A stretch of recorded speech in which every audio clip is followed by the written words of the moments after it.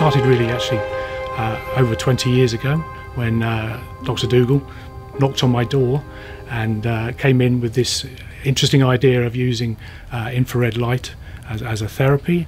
But what he wanted to know from me is how it actually could possibly work. So nitric oxide improved blood flow, so that's clearly shown by our wavelength, improving the battery function in the cell.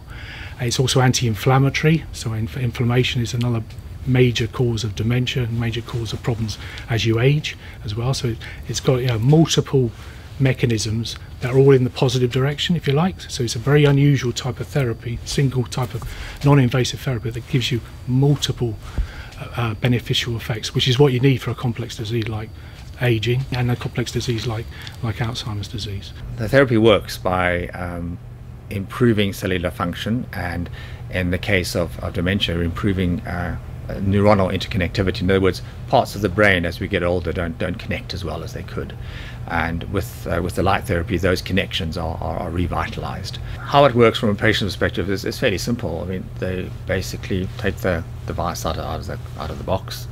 There's a power supply that comes with the device. They plug it in and they put it on their head and push the button at the back, and it's self-timed. It monitors the light therapy that's been applied to the head. And after 6 minutes, there's a beep and a buzz, and it switches off, and it's done. And they do that twice a day. I did it over a period of 3 months.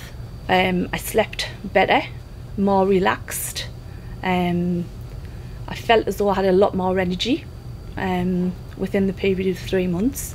I started to see an improvement over, I would say, after using it for about 2 weeks. Memory was a lot better, where I used to have to write simple requests down. I didn't have to. My memory slowly, but it did definitely improve, definitely.